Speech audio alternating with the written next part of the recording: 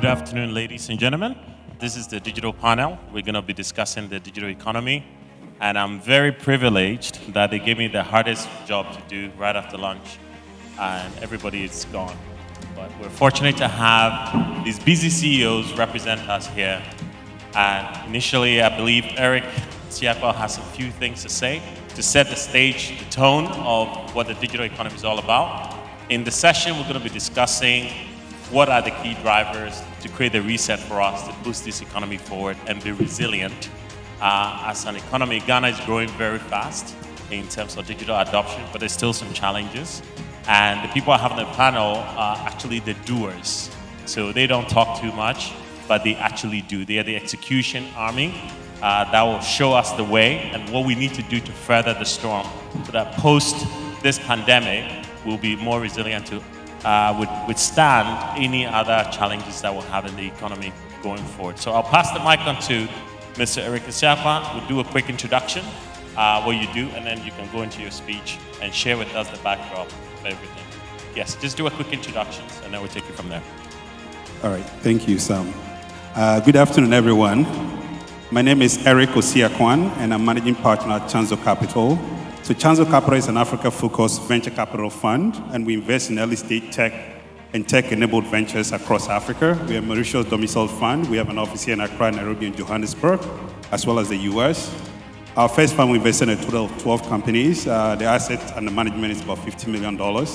And we believe that these entrepreneurs are going to be the next big companies that will be supporting events like this. So we're excited to be here. Thank you. My name is Patricia Obonai. I'm the CEO for Vodafone Ghana. As many of you would know, we're a technology company and we provide communication through mobile fixed, broadband, and in many of our other markets through TV. Very happy to be here with you this afternoon. Hi, my name is Estella Kofi-Osoa. I'm the manager for C-Squared's West Africa operations. C-Squared is an open access infrastructure company that was born out of Google, aimed at addressing the infrastructure gap that exists on the continent. Thank you. First of all, I'm really happy to be here with a live panel, a live moderator, and a live audience. So it really feels good to not be in front of a screen.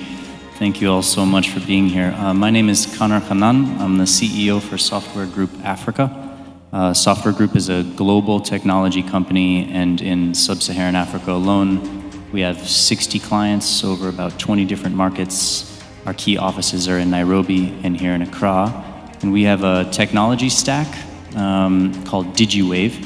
And we use DigiWave to build a digital banking platform and a digital insurance platform where we provide an omni-channel suite of solutions for financial service providers, both public and private. We help our clients try to scale securely on a platform play and just sort of best-in-class user experiences throughout. So thank you very much, everybody. Okay, good afternoon. My name is Jonathan Tevia, CEO of Ostec. We're a technology company focused on three key areas. One is infrastructure build, so basically large data centers, large turnkey IT infrastructure solutions. The other part of our business is what we call IT managed services. So we build and then we encourage customers to outsource management to us. The third part of our business is our cybersecurity business, where we deal with what the core of what we do is our SOC, which is the Security Operations Center. We offer as a service to our customers. All right, thank you. Good afternoon. My name is Romeo Bujay. I'm the CEO of IT Consortium. IT Consortium is a fully owned Ghanaian firm, been around for a while. We are into financial technology, but we do more of aggregation, financial space. We also specialize in what we call vertical solutions. So we've done some systems in pensions, insurance, and we try to move the core business from brick and mortar to online. So anything online, we're there. Thank you. Good afternoon. My name is Frank Oye. I work for a company called Margins ID Group. I'm sure most of you have heard about it this morning. Margins ID Group is actually focused on connecting people to services in the most secure manner. So we create trusted identities and trusted documents. On a day-to-day basis, I'm responsible for managing a PPP contract with National ID, making sure we execute the contract in the most efficient and economic manner. Also, to make sure that we provide the services for verification platforms that you need to verify identities in the country. That's what we do at Margins. Thank you. Awesome. So I have every actor possible to be part of this movie called Digital Economy.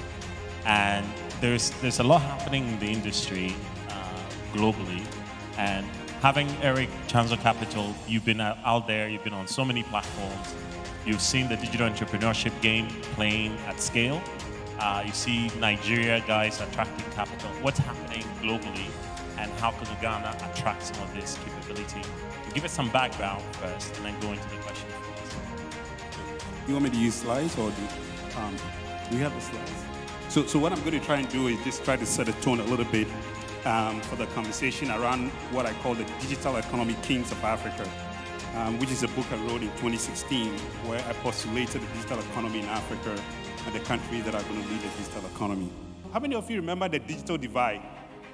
There was a terminology called the digital divide about 3 decades ago, which was primarily that the global north has technology and we in the global south were divided, and so we're kind of behind. In the last 3 decades, it's incredible to see that we are now moved from the digital divide to what I call the digital economy. And I think this morning we've had some pretty amazing conversations, and our Vice President, His Excellency, has been a champion of the digital economy in Ghana. Now, what has happened in the last 3 decades is that in the 90s, Africa went straight to mobile. In other words, landlines were a challenge, and so we went straight to mobile. And what that meant is that we took a different path to digitization. And that path meant that by 2014, ownership of cell phone, adult ownership of cell phone in Africa was at par with the US and the developed world. Now, this slide is very important. So within a decade, adult ownership of cell phone was at par with the rest of the world, and then we overtook them, right? And that really coincided with the second phenomenon in the second decade, which is fiber networks. And I happen to be part of a team that developed the open access model that I said talked about.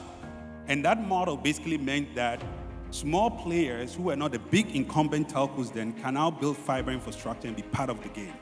And so between 2007 now, we have 18 submarine cables that were built across Africa. Now, these submarine cables then connected to the cell phone to create what you call mobile broadband, which essentially created what you call a mobile web industry in Africa. So in Africa, the phone is a computer, and everybody is connecting through the subsea cables. What that created is what you call a mobile web industry. So mobile started affecting financial services, security, agriculture, health, etc. So this is how the digital economy started emerging in Africa. Now, this is a very important anecdote. So in 2014, Freshfield did a study that looked at the performance of 40 TMT, technology, media, and technology companies across Africa. And over a decade, they made 19% annualized returns. In other words, if you invested in any of the companies I showed you before, you made 3 times more than oil and gas. So oil and gas was actually overtaken in 2014. So over that decade, there was a significant shift. And therefore, Africa started moving towards the digital economy. Now let's go to the King's countries. So then I observed that there were 5 countries that were leading this new renaissance, which I call the Kings.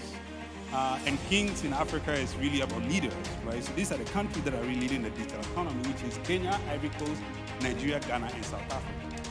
The interesting thing is that these countries, we started seeing innovations in government services, financial services, health, education, agriculture, and these sectors called fintech started emerging, health tech, edutech, and these were all sectors that were not there before. And so these new sectors became the sectors that were driving the digital economy. And one important anecdotal evidence is their contribution to GDP growth. So Bloomberg did a study in 2017 and looked at the performance of the contribution of ICT to GDP growth in two of the king's countries, Ghana and Kenya. As you can see, Ghana, ICT was contributing 239% to GDP growth. So you begin to see anecdotal evidence that's not just on returns, but also on economic performance. Now let's look into the future. So what's going to drive this growth further? The first is population growth. As we know, Africa is now 1 billion people, a little over 1 billion, and 70% of that is below 25 years. Now, according to the UN, Africa's population is going to quadruple. Now, if 70% of that is below 25 years, it means that Africa is going to produce the workforce of the future. And guess what? That youthful population have taken to digital. So it means that the next technology companies that you're going to see in the world are going to come from Africa. And that's why we are investing in. So the youthful population that we have is a great advantage. The second important factor is an emerging middle class.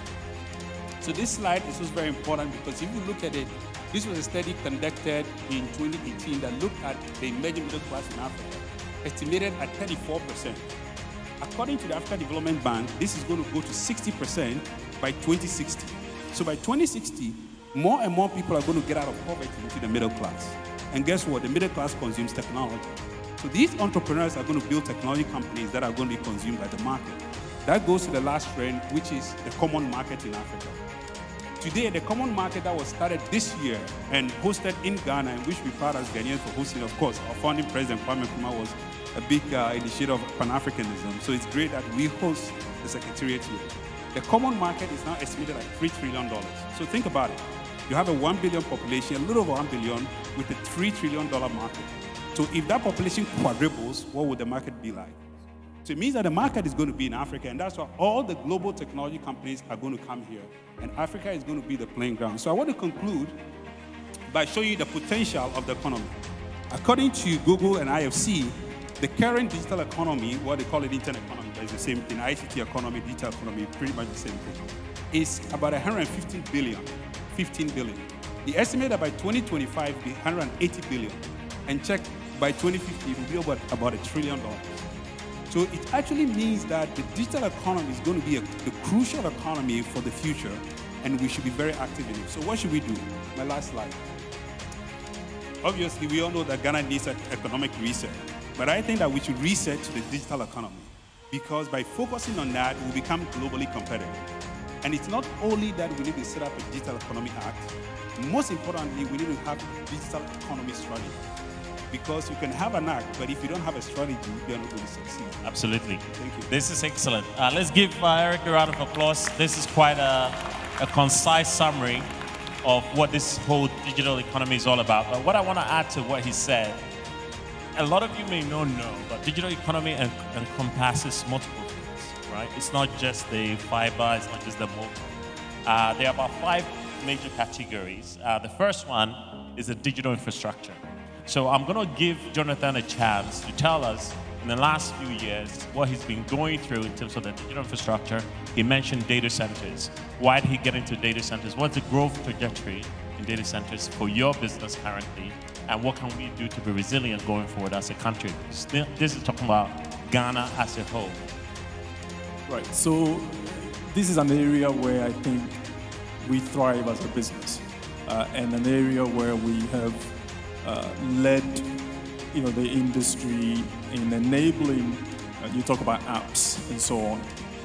The entrepreneurs that want to go out there and produce the technologies that we need to enable digitalization in this country. So I mentioned earlier in my intro that we have a IT infrastructure build part to the business. Well, that's the old, if you like, way of doing things where, we basically go to a customer comes to us and say, look, I need a data center. Here's a couple $1 million. Build it for me, right? We're sort of moving away from that to something called infrastructure as a service. And this is what is now enabling all of the new technologies that are coming out to quickly get to market. So, there are a lot of, you have a couple guys come out of university, for example. They have an idea, they can develop an app, but they don't have the money to, go buy servers and storage and all the IT systems to kit out a data center or to kit out their garage to start developing an app. What we're doing now, and I think that's what is enabling, this, if you like, rush to market that would then lead us to the digitization that we want to achieve, is, we're saying to, these young entrepreneurs, we will build the IT infrastructure, all right, and we will offer it to you as a service. So you can sit at home, think about all the different applications you want to develop, whatever it is you want to do, the mobile banking apps and all of that stuff, your Susu app, as we have in this town. But the infrastructure that you need, first of all, to do the development. When you're developing these apps, you need an environment to develop it in. Right here in Ghana, we have built a data center that you can essentially just tap into, use a small element of the resources that we have, do all the development you want to do. When you're ready to go to market, we have another environment in the data center that you can move your app into, publish it to the world, and boom, you're up and running, right? Just like that. Just like that. And the real enabler here is, saying to businesses, or saying to, like I said, saying to startups that you don't need to go and find the money to buy the IT infrastructure because it's very expensive. Our data center costs millions of dollars. However, in that data center, you can sit at home and develop your app, and from there publish it to the world at a small monthly fee, and before you know it, your So it's very expensive. It's a critical infrastructure, right? But you've basically enabled more access. Yes. Based on the cost reduction. Essentially, it's a shared service. Yes. Yes. Is that the same thing as the cloud that is emerging? Well, or is different from the cloud infrastructure? Because what's happening to the startups now is you have an idea. The first word that comes to mind is AWS or Google or Azure. So how different is the Ghanaian economy going to compete with the global infrastructure economy out there? And how do we bridge the gap with the local capacity you've talked about? So I think the first thing, is it a cloud service? In its sort of bare knuckle form, yes, it's a cloud service. But what we're saying to you is, you can go to AWS, and I don't know how many of you know AWS, or you can go to Azure. Azure is Microsoft, AWS is Amazon. And if you're an up-and-coming developer and you have a great idea, there's an app you want to develop, it will make a difference to everybody's life in Ghana. Right now, either you go and buy all the IT infrastructure you need, or you go to one of these cloud providers, right? So you might go to Azure or AWS.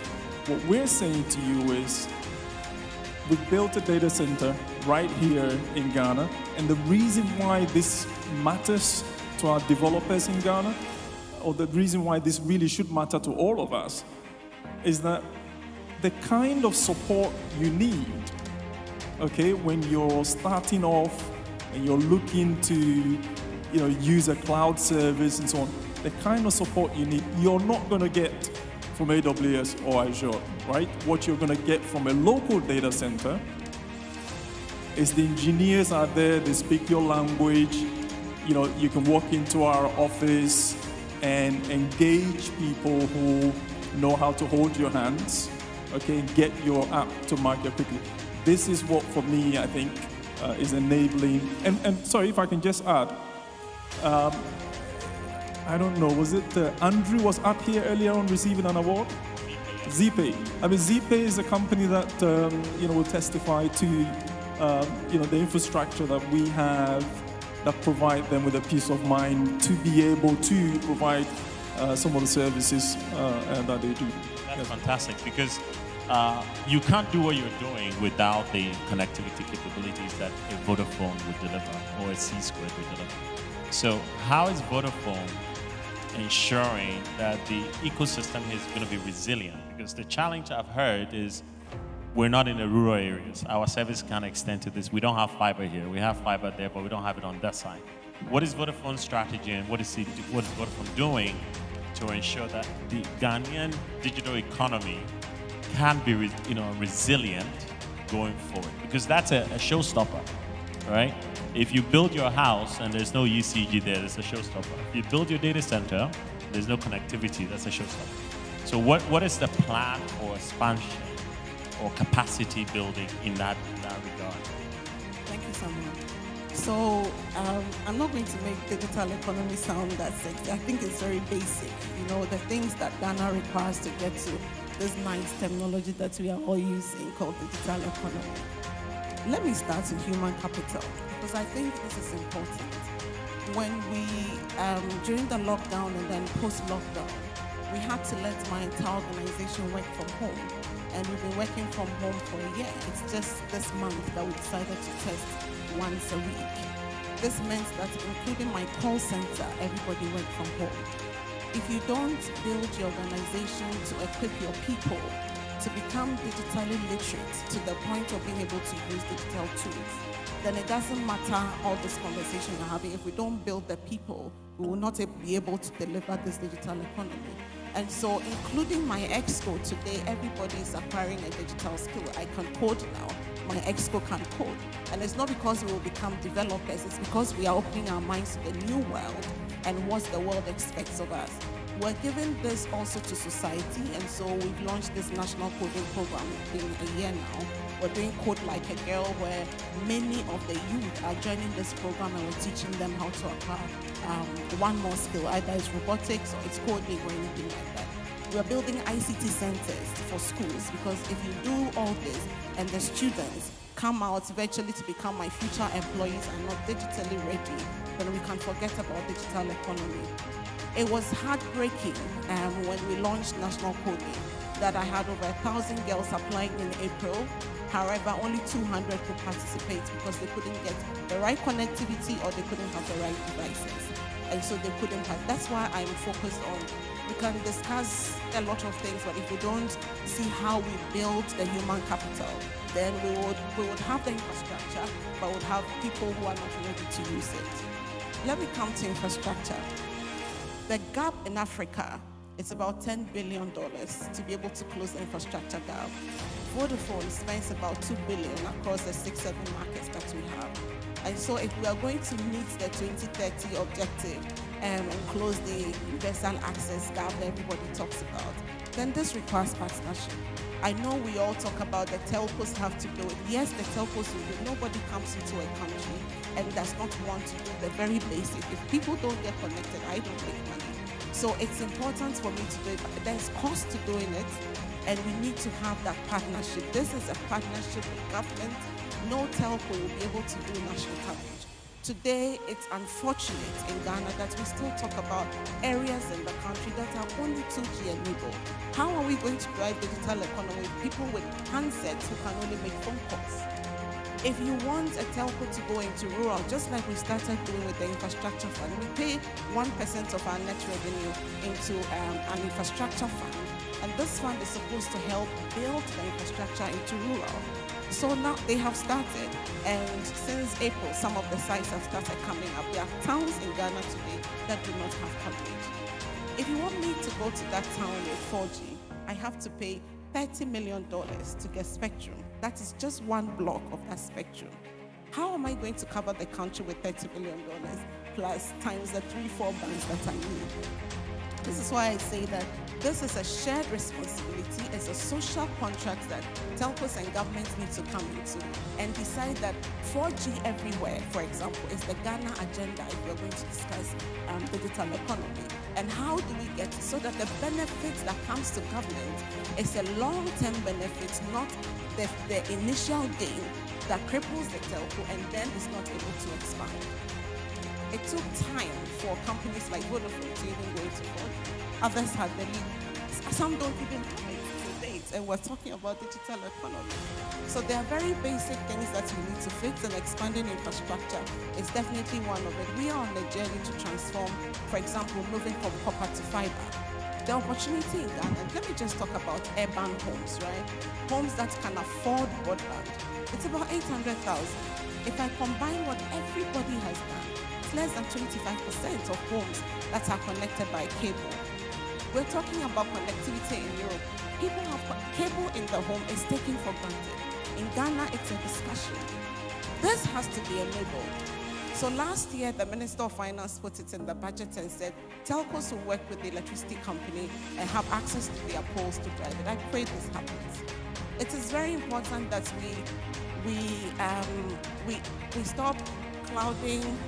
The fundamentals have to happen. Right? I like that. I like when you said the fundamentals had to happen.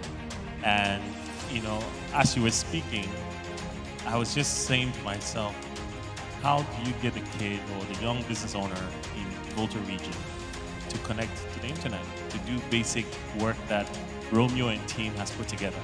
It's impossible. There's no connectivity there, right? We did some insurance work, and the agents had to basically test how to procure auto insurance on their mobile devices. There was no data. So basically, you resorted to USSD. And if the guy doesn't understand what USSD is, he's confused.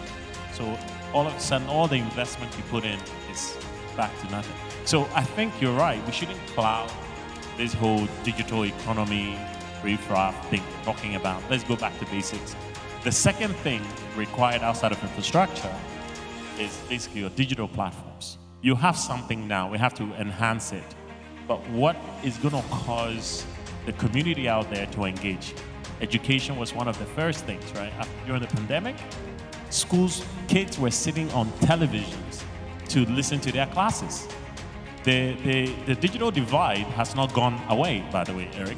It has morphed into more complexity, right? In America, where they say no child left behind, in Ghana, a lot of kids are getting left behind, right? Because if you don't have a mom and dad who can afford the basic data service, your kid can't do remote education. You are out, right? So, Estelle, this goes back to what your team at C-Squared is doing. How we becoming inclusive? Because one of the pillars for the digital economy is to be inclusive. One of the things that they look at is how can we be more inclusive in all of this? So bring the kid in the village into the digital economy. Thanks. That's not an easy question.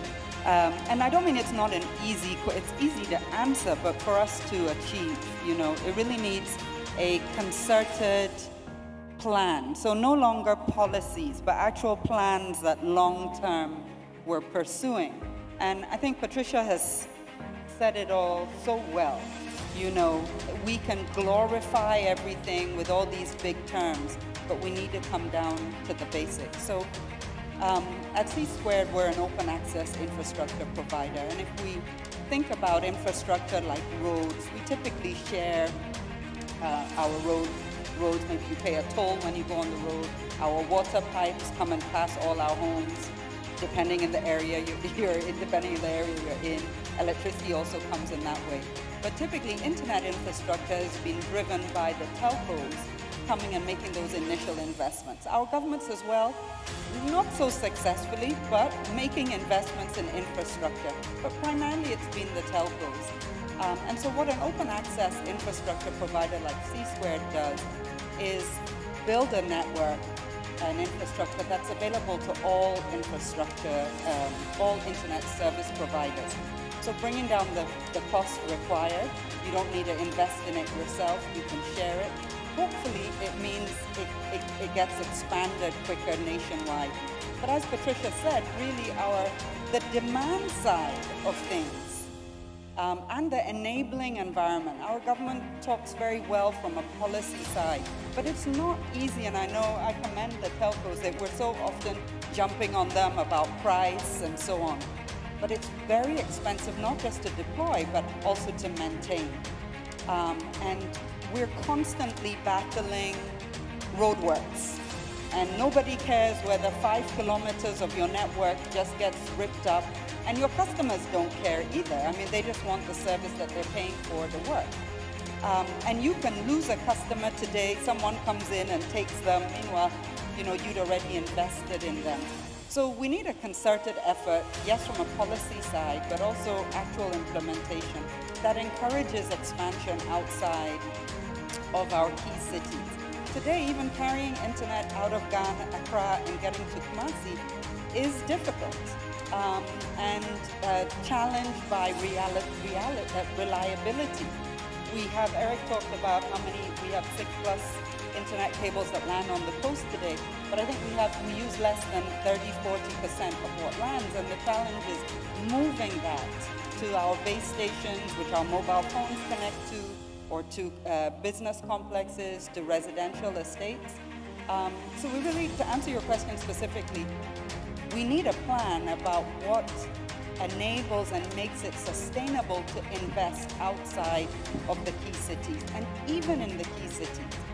And again, to Patricia's point around education, education enables people to generate revenue. I know a challenge for a lot of the service providers is you have a customer today, and tomorrow internet is a luxury because they've got to pay school fees, electricity, so then they don't use the internet for another 2, 3, 4 weeks, or the kids go back to school, so they don't reconnect their service at home. So we need to create sustainable users, that are constantly generating revenue for the investors in infrastructure.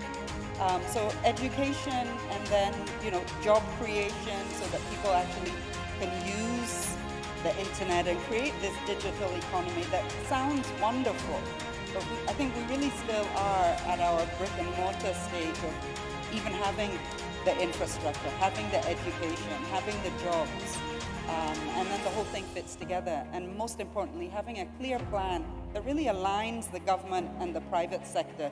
There's so much, there's often in our sector, and I'm sure other sectors feel the same, there's still these tensions between government's ambitions and the private sector, and finding that happy ground, and I was glad to hear the Vice President saying, he was inviting the private sector to come talk, but, it doesn't always feel that open in reality when you're in the private sector. But you know what, just to confirm what you're saying, the public sector doesn't have the capital required, but they're also trying to raise more capital by taxing the private sector from the telco perspective, because it's like a chicken and egg situation, right? I mean, if you look at the Google and IFC report, I went through that detail. 180 billion by 2025. 2025 will be here next week, right? So it takes 2 or 3 years to realize any major infrastructure reform, right? So what is the Ghana Infrastructure Fund doing for the digital economy side? What is the allocation of capital for that?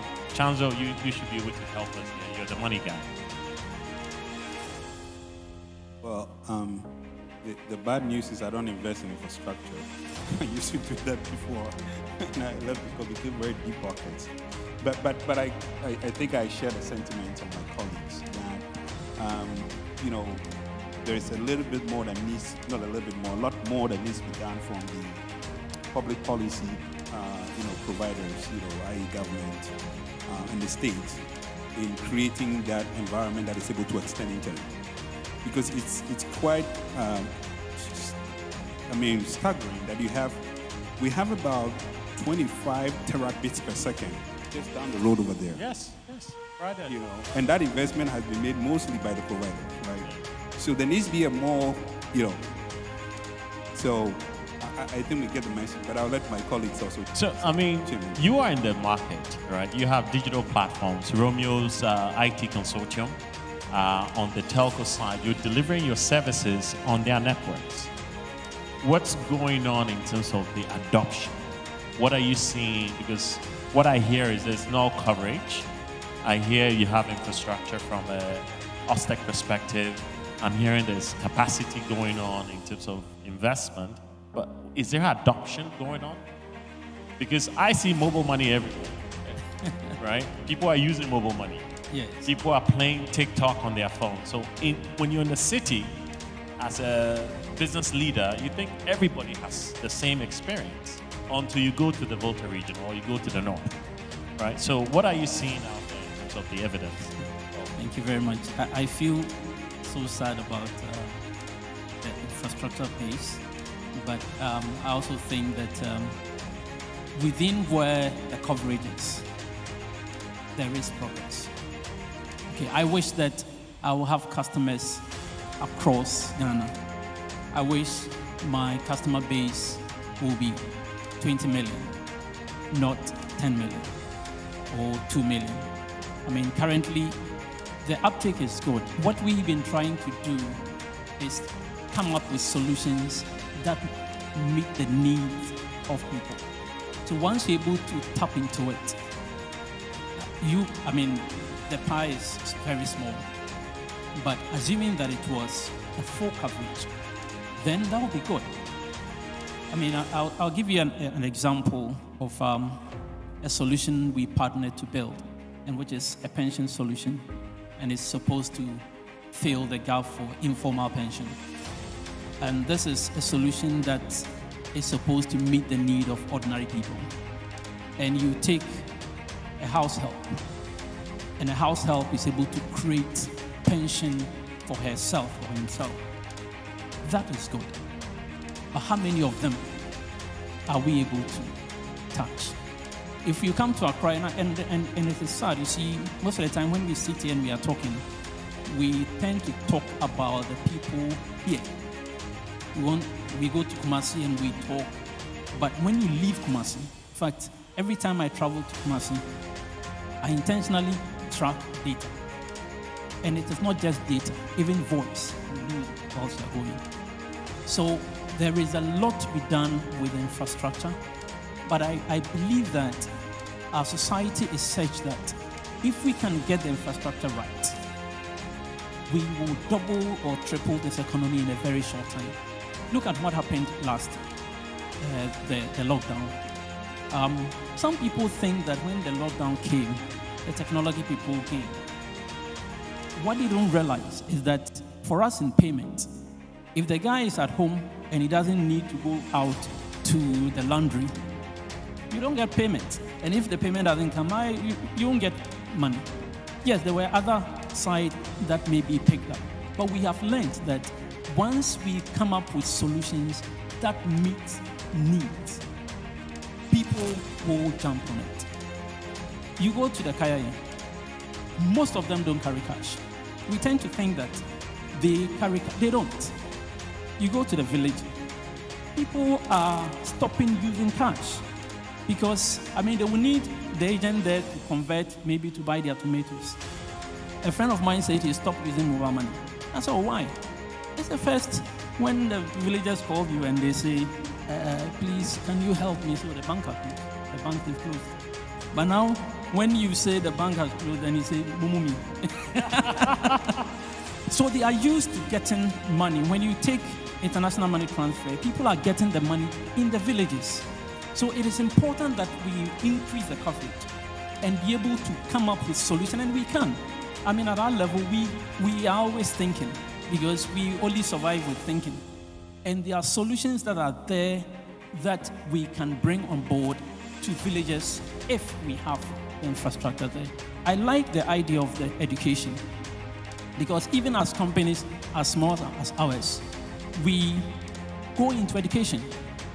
We try to educate the public. We go to, we're doing something in cocoa. We actually go to the cocoa growing areas where they will tell you that they don't want the money to be given to them in their village. They want the money to be given to them in the next village. And you will never understand why they are saying that. When you give them mobile money, they don't want to cash out in their village. They want to go and cash out in the next village so that nobody will know that they have the cash. Yes, and so you see, you can find a way, once you can get the coverage done, I think that this digital economy can really pick up. I remember 2019, there was a digital economy meeting between public and private sector to create a strategy, right? And all the big ways were there. We're in 2021. Do we have a national digital transformation or digital economy strategy? Because I heard from the Vice President, ID for all addressing systems there. Do we have a blueprint that we're following, which includes a collaborative effort to bring all parties? Because ID touches everybody, right? Just like taxation. So is there a plan? Is there a blueprint? Is there a calendar? Is there a schedule? Can we see when the next check will be written so that the IT players here could be happy? They all want to do coverage. It looks like, Patricia, this is like ministry for you all of a sudden. You want to grow the coverage, right? But he has ID. We don't know who is who in the villages, right? So have we gotten coverage from an ID perspective all the way to the hinterlands? Thank you. Let me tell a little story. 10 years ago, when we started this whole national ID project, we used to be much younger, full of energy, and full of passion. So we did this amazing document. We kind of put ourselves 10, 20 years into the future. Imagined what the future would look like and what that future would look like in a solution we're going to provide for the country. So we went to Ministry of Finance after we had approached NIA, told them this fantastic solution, we're going to give you a national ID project, a national ID card, which was digital, EID. Listed all these amazing features. We're going to give you a smart card. This was 10, 15 years ago. We're going to give you a smart card which was contact and contactless, which had 128K chip on it, which had over 12 different security features on it, very hard to forge, which would transform the identity of all Ghanaians. So we got to Ministry of Finance, we told them all of that. And so, because of the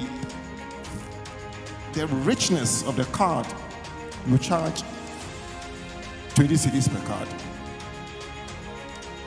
Then the then advisor to the president, Billy Obey, may so rest in peace, said, hey, you want us to go into opposition?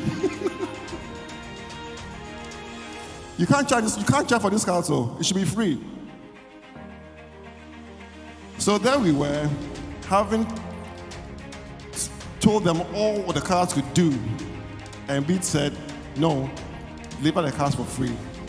At the time, so okay, in that case, we might have to scale back some of these things and maybe give you, no, we want what you've described, but give it for free. So we had to go back to the drawing board and reimagine how to issue smart cards to every Ghanaian adult for free and do in a way that will make the project financially viable and also bankable. We did it, but not before I lost all my hair, got grayer, and feel fulfilled. Because this card, which we dreamt about all those years ago, is what is transforming the economy today. So I think what I'm trying to say is that it is not beyond our imagination, regardless of the challenge, to produce solutions that are transformational. After all, what is digitization?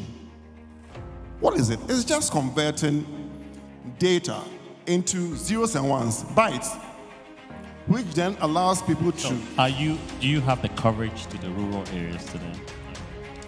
So we did all of that. And of course, when we were designing our solution, we are aware of the remoteness and lack of connectivity across the whole country. So that's one of the reasons why we also made provisions to compensate for that connectivity.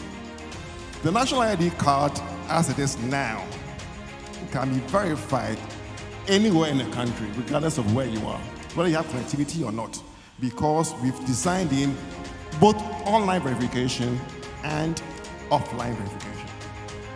So you can take your card to any verification device.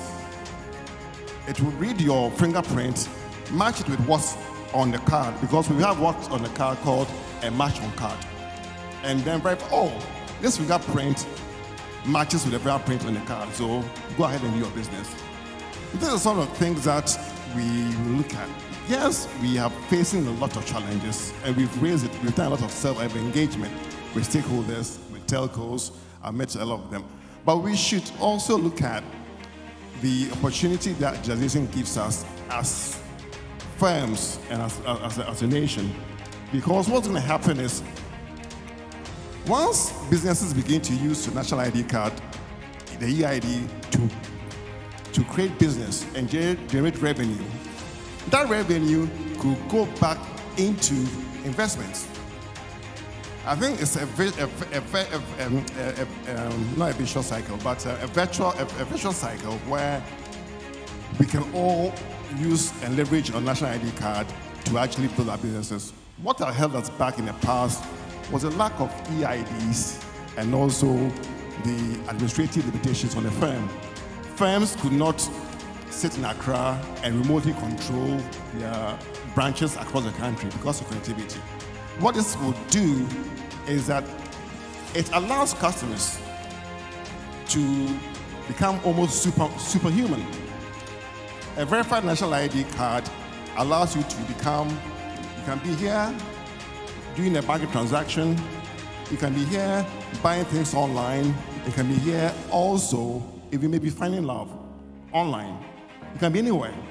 So if we have this opportunity that will allow companies to scale up by virtue of putting an idea to this opportunity or this platform and to scale you up, we can make a lot of money to actually, what they call it, grow the capabilities of firms. So I think that this is what we've done. I like what you said about superhumans. I like that a lot. But guess what? Know your customer is a very, very key, fundamental thing in almost all the digital transactions that we do. Connor, you are involved in supporting banks with digital tools in order for them to engage with their customers. What are some of the challenges? I mean, Kenya has, transformed that economy. You've seen Kenya's growth. What are you seeing in Ghana, in the Ghanaian market, with your software tools that you're selling? Yeah, thanks very much. It's always hard to say something smart after 6 other people say really smart things. Look, I'm going to throw another term into the mix here. You said digital divide. You said digital economy. I look at it as a digital continuum. On one side of this continuum, you have the completely unbanked individual with a feature phone, and the question is, how do I onboard them to this continuum? Because it is, you start there and you sort of, transformation denotes process, which moves you along a continuum. In the middle of the continuum, you have, a mobile money account holder with a feature phone, but that's all they have. So the question for them is, how do you give them, products and services that help them mature in their business life or their personal life, to help them sort of graduate further along that continuum. And then on the far side of the continuum, you have the fully fledged smartphone user, right, which is effectively all of us in this room. And what we want is experience. Products and services are not really as relevant as new experiences there. And effectively, this is sort of the process that I think, everybody sort of fits into this from one stage of the digital continuum to the other. And graduating from one place to another is really hard. And it starts with ecosystems. How do you do this? It's about ecosystems and understanding those ecosystems. So ecosystems were mentioned by His Excellency, the Vice President, earlier today. He mentioned things like the Ministry of Communications and Digitalization, He mentioned things like interoperability. These are absolutely the things that start this process and create an ecosystem. Now, what I see is there's great progress here, but what COVID-19 told us in this market in particular is that we have to be faster and we have to be smarter.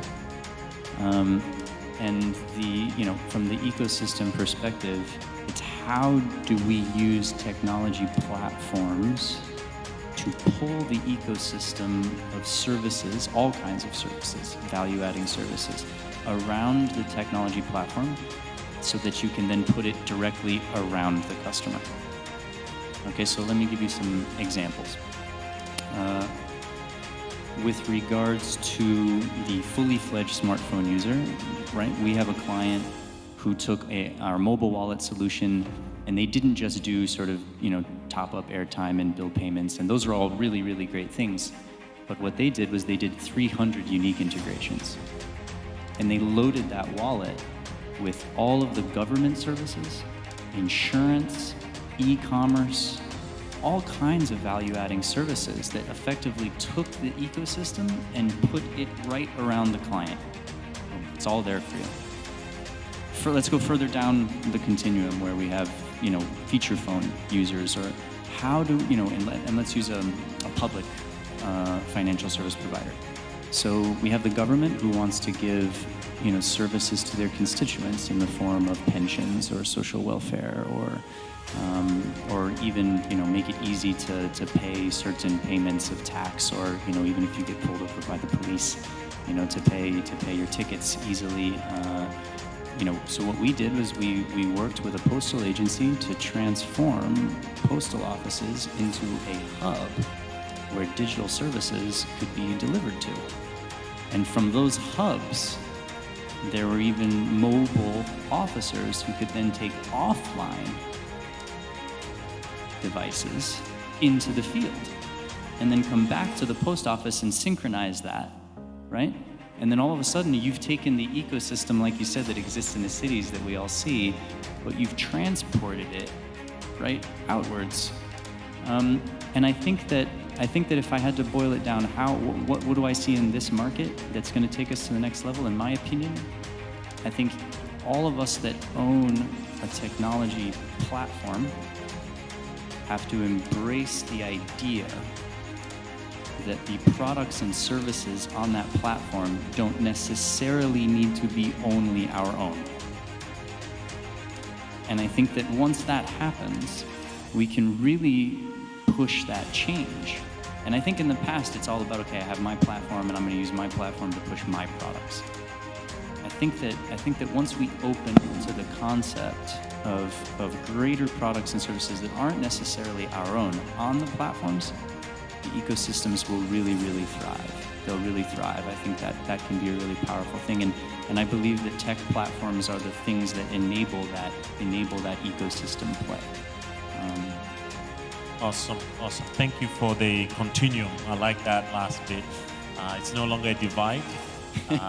Eric said we've moved to an economy, and he said it's not an economy just yet because we're too basic. We have to solve the fundamentals. And you said that we become superhumans if we know who we are, and identity can become quite useful. It's self-relevance, right? And then you are saying you wish what's happening in the city actually gets transformed. We should do the city and do it well, and then push it to the rest of the villages. And you are saying business can start now. You don't have to wait, and there's opportunity for us to grow. But guess what? We have the public. They think otherwise. They have some questions. Any questions in the audience for us? And there, please come to the mic. There's another mic over there. Hello everyone, Otibo Atinkubrah, and I'm very passionate about getting Ghanaian young professionals and Ghanaian educated talent involved in the tech space. You look at tech and from finance to healthcare all the way down to infrastructure and supply chain, right? There's immense opportunity for us to tap in. And from Eric's analysis that he did, it's obvious. Like, you see Google looking at Ghana, you see Twitter looking at Ghana. You see Microsoft eagerly excited about Kenya and Nigeria, right? And one thing that I'd want to find out from you all is how would we be able to tap into the talent that we have, right? Because it's a given. Like, Ghana churns out high caliber students, right? From all facets of education. And it doesn't take one being skilled or versed in computer science or computer engineering to become active in the tech space. So, in essence, what I'm saying is, how do we create space for Ghana and Africa by becoming maybe like a tech center of excellence for the region, or maybe for Africa for that matter? Thank you very much. And I like that question. I think, Patricia, you're already doing some work in terms of hubs in the schools, you said. Personally, I also have access to some of the hubs. There's a lot of digital entrepreneurship going on already. What they are lacking is capacity in terms of the access to the market, right? Because these talents, if you don't have customers to solve your problems, it's just going to be shiny tool on your table, right? So access to market is very key. But I think you said something that you're building. How are we going to enable Ghana to become the center? Mr. Moderator, respectfully, you have 10 minutes to go. Would you like to collate all the questions? Collate the questions, that would be good. Split it. Right. My name is Mark Mango from Software Group. The question, I think, will be directed to the CEO of Vodafone. In recent time, the government was saying that it's encouraging all the telcos to actually do internal roaming. So the question I'm asking is, with the gap in infrastructure, how will the internal roaming be successful?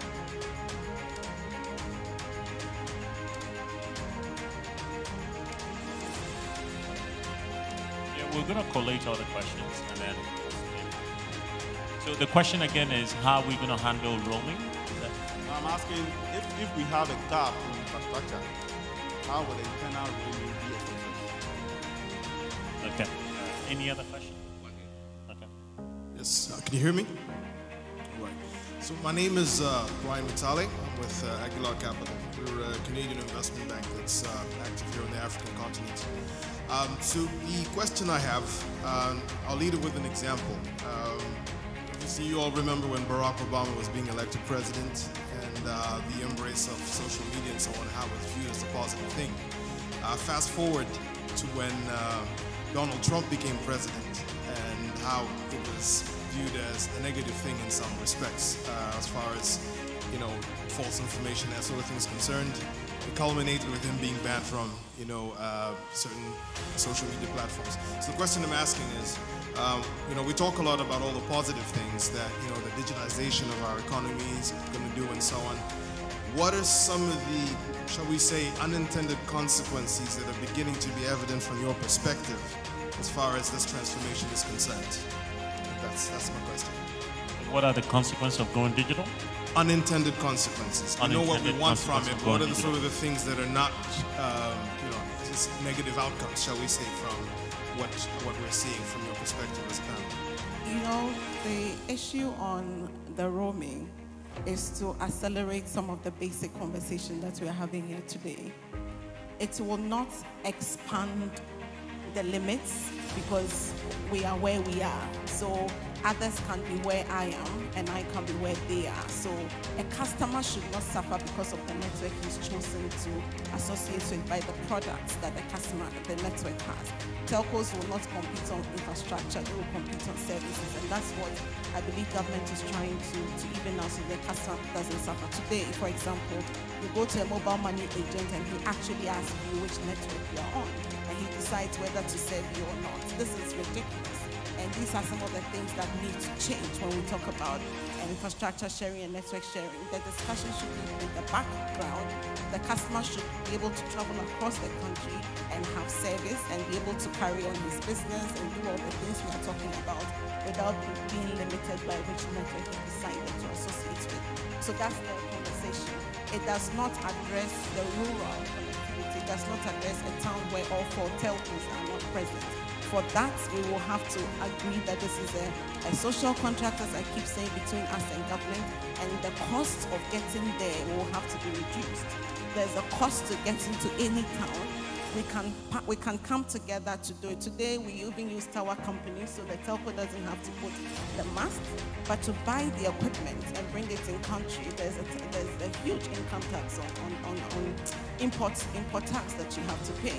There's huge cost of spectrum that you have to pay. And so you decide, it's simple, that town will get only 2G, I'm not doing 3G and 4G because I have to pay for it. So there's a barrier that has to be taken off, to answer your question, to help us to actually expand the infrastructure. So basically, the telcos want a discount, okay? Then we'll solve all your problems. That's not what she said. Well, in so many ways. So on the tech hubs and enabling young people and what is happening, where my brain went when I was listening to that is, I'm sure if Patricia and I were running the Ministry of Communications and Digitization, and just listening to you, and you were talking about the post offices and how you could have services that enable people that are offline. How long have we been talking about transforming our post offices? How long have we been talking about our community information centers? And there's hundreds of them that different governments have rolled out. And I think really, apart from a few that are sort of pilots, especially adopted by some private sector operator, or has a particularly forward-looking district assembly person, most of them are buildings with nothing happening in them. And so I think that's where, and because if you're in Accra, there's a lot happening on the tech hub scene, and Impact Hub, iSpace, who am I not thinking about, Nest, Ghana Innovation Hub, etc., the Stanbic Hub, you know, and it goes on and on, right? When you're in Accra, there's a couple in Kumasi as well. But outside of that, and that's where the community information centers, government, partner with the private sector operator, make it worth their while, whether it's tax breaks or, you know, you get the building for free, no electricity, etc., in your first 5-10 years. That's the kind of partnership, and the private sector will find a way to make it work. The other one for me is our national service. I think our national service, if run properly, is such a huge opportunity to give young people what they need that our education system doesn't necessarily give them.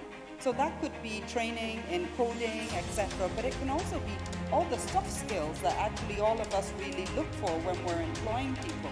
Do they think out of the box? Can they communicate? You know, is integrity part of their living?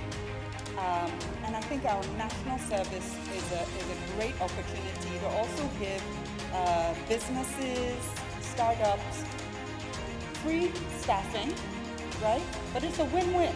So whilst they're there, the young people are getting the experience they need, the exposure, they're getting something on their CV. So to me, these are two huge opportunities that I just think we could do so much better in Ghana, and I think it could really help in addressing an area. You know, we need to look 360, but I do think that's two areas that, to me, could make a big difference. I think the financial services sector has done a good job in Apex sort, where for serving the rural markets, they had the whole Apex rural network. In telco, I think they have different, yeah. And I think the gap right now from all the deliberations, we haven't had a concerted effort to sit together and look at the best models, the economic models that makes it wise for a service provider like C-Square or ITC or Margins or Ostek to go to the villages. Right? If the model is not defined, we're not going to do it. Right? So ITC, Cerebral. Third question. Let me see if I got the question right. Is it the unintended bad things? Bad things. Like Oh, that one.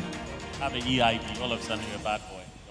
No, I mean, if you're a bad boy, it doesn't matter where they place you. You know, the Ashantis have a proverb that if you're a bad boy, it's like a cassava stick.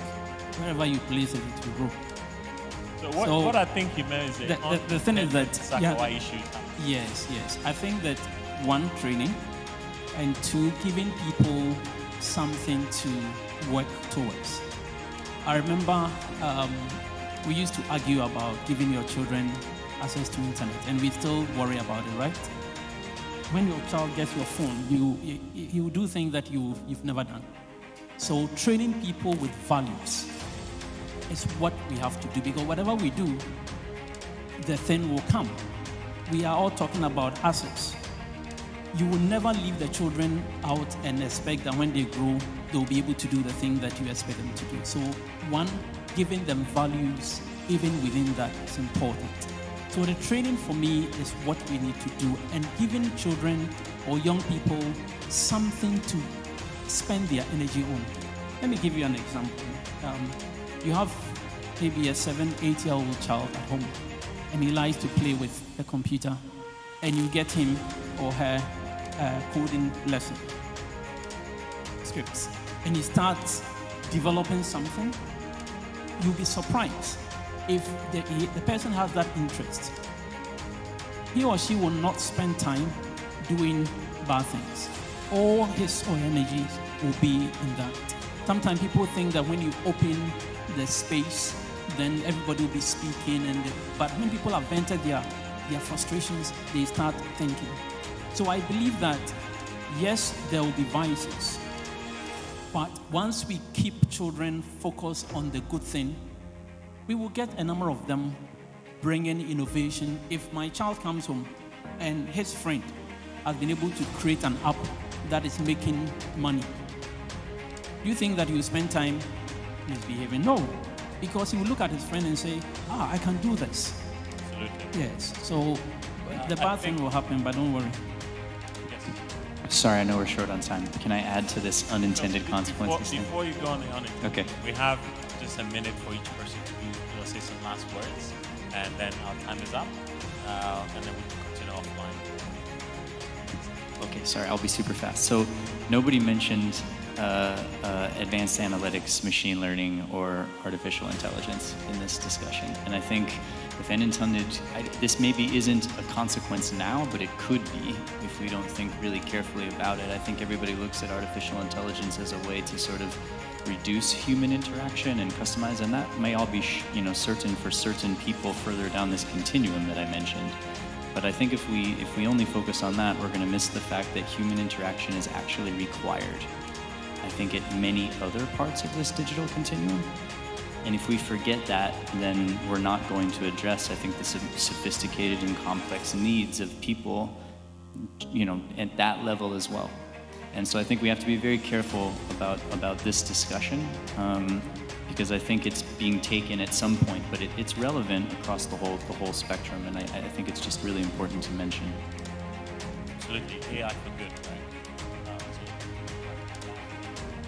2 seconds. I think we get to a stage where we're too preoccupied with the big, flashy terms of monetization. And I like what Patricia said about going down to basics. We're talking about fourth industrial revolution. We're not even out of third yet in Ghana. So let's make sure that we also temper our expectations. AI and things actually require solid basis in statistics. Before you go into the data, all those things need to be built down in terms of literacy, train, all that, before you actually begin to leverage all these big terms, blockchain, AI, and all these big data. So let's look at where we are now and then deliver solutions that will actually meet our current situation with a view of building an economy going forward, taking into account all these potential opportunities we have. Wait, we're still at digital economy version 1, right? All right, Romeo.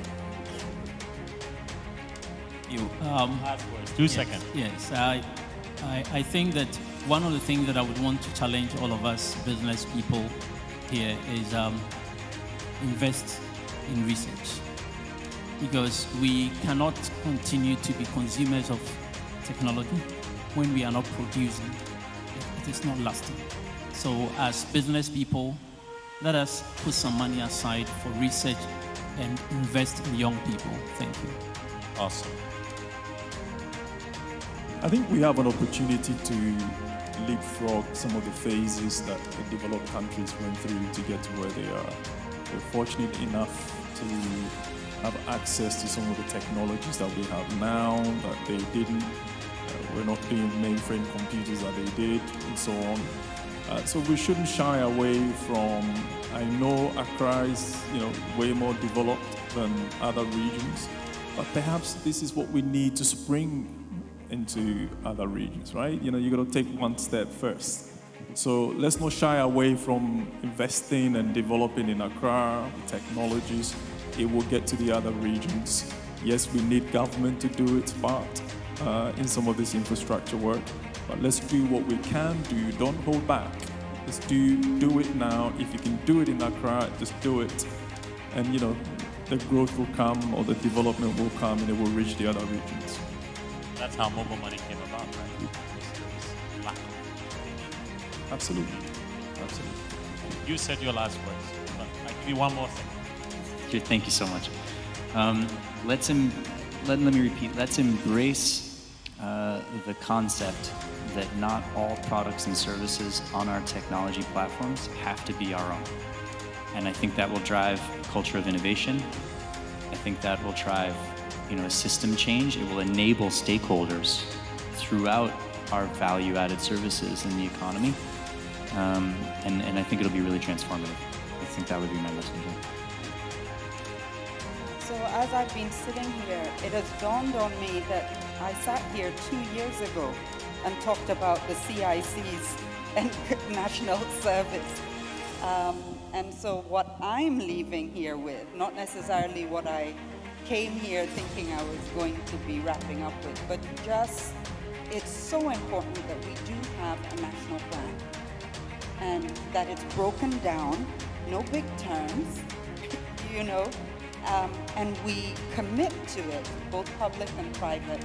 Doesn't matter who the government is, it's Ghana's national ICT or digitization plan, and we stick to it.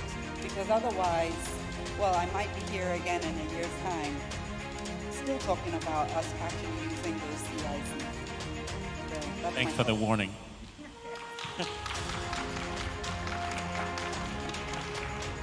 I think I've said enough to government, so let me speak to corporates and SMEs gathered here. I think that whilst we talk about partnering with government, there's a lot that we can do ourselves.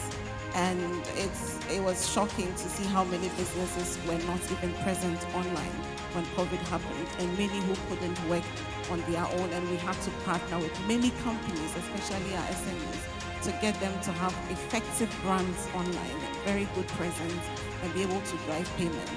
It is not a joke when we said we were waiving off the cost of transactions so that it would be free for people.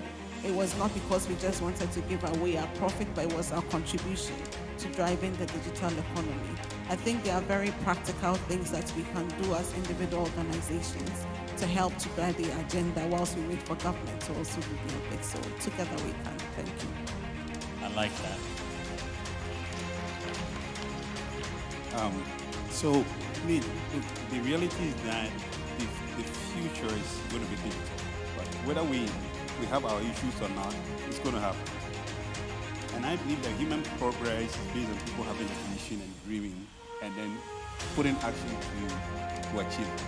So I am inspired by entrepreneurs who, within all these challenges we talked about, still wake up every day and they dream that they can build the next Facebook, they can build the next Google, they can build the next Airbnb from Ghana. Actually, interesting story. Last week, a gentleman from Kumasi who wants to build a void platform that does not need anything. For me, that's what inspires me. Because these are going to be the business of the future. Remember, MTN today or Vodafone today was some kind of business or somebody's idea. So somebody imagined it, and today it's there. So let's go out, let's believe in the guys who imagine and they want to build a future, and let's find a way of supporting them. And that's why we invest in it. Thank you. Awesome. Guys, thank you so much. Audience, thanks for your patience. I have learned a lot, and I hope you've also learned a lot. Keep this space alive. Digital economy champions and kings, queens and queens. So maybe that should be the sequel. We should have the queens component as well. But we're very grateful for your time, and thanks to the CEO Network for having us share our thoughts. Thank you. Frank Oye, Estelle Akofio-Sowa, Patricia Obonai, Jonathan Teria, Romeo Buje, Eric Osiakwan, Kono Hanan, and the moderator Samuel Amano. Thank you ever so much for lending us your insights.